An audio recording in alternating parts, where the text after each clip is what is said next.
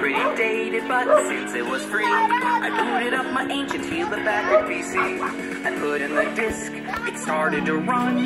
Disgraced myself for educational fun. Welcome to all these basics in education and learning. All I need is 7 notebooks to break out of this game. Trapped inside of all these basics and all these pretty unnerving.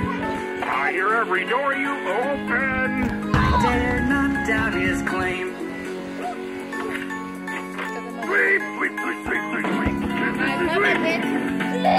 I found the next notebook on a desk before long. I get more angry each time you answer wrong. The numbers were jumbled, indiscernibly math. I knew from the smacking I'd incurred Baldy's wrath. Out in the hall, I heard a loud crack. Baldy was there, and he was on the attack. Can't escape from Baldy's basics. I can't get past it, a bully.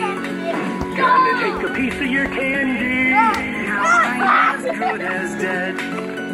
Let me out of Baldy's basics, for love of all that is holy. Should have lit this game on fire and gone right back to bed. I'm coming. I see you. What the fudge does this thing do? It closed in fast and cornered me. I'll have you. A student named Playtime appeared in my way. She pulled out her jump rope and said, "Let's play!" I tried to escape, but Baldy burst through the door. So I began skipping rope as I had never before. Hi, Tienica. 1, 2, oops, you messed up. 1, 2, oops, you messed up. 1, 2, 3, 4.